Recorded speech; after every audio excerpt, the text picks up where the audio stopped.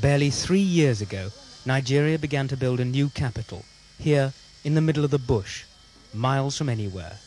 So far, nearly £2 billion worth of contracts have been awarded to build the new city in this virgin land. A sparse, barely inhabited area in the geographical middle of the country, it had scarcely seen a bicycle, let alone a bulldozer, until the construction companies moved in. But progress has been tough, and it's hard to imagine, looking from the roof of this uncompleted Sheraton hotel to the skeleton of another five-star hotel in the distance, that in between there should already be signs of hundreds of offices and thousands of houses. President Shehu Shagari's idea of moving here by September last year seems a remote dream.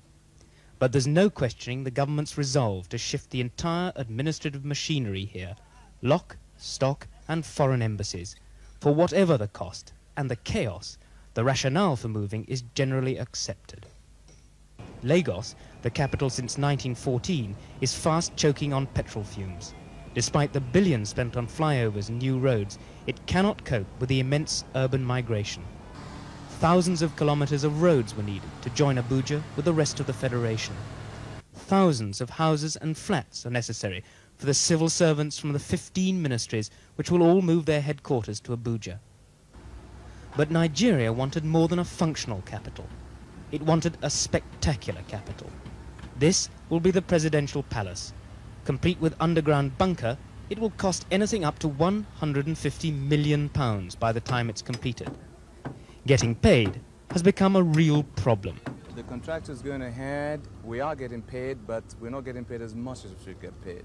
So obviously what happens is that you reschedule your program to take account of the amount of funds which have been made available at any one time. The same applies to the small man.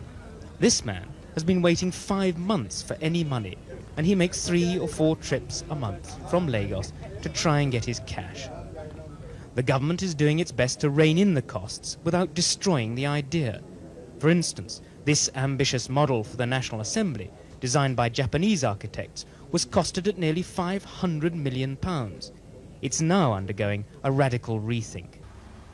But it's as the work slows down that the full extent of early mismanagement is becoming clear. Shoddy workmanship, overpriced contracts, and lack of coordination have all hit Abuja. It's hard to believe, looking at the state of Abuja today, that the bush behind me will one day become a bustling new capital city with a population of more than 1 million people. But this government has continually repeated its determination to carry on with the project just as quickly as the cash will allow. The rest will probably depend on the world oil market.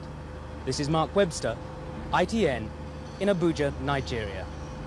Thanks for watching.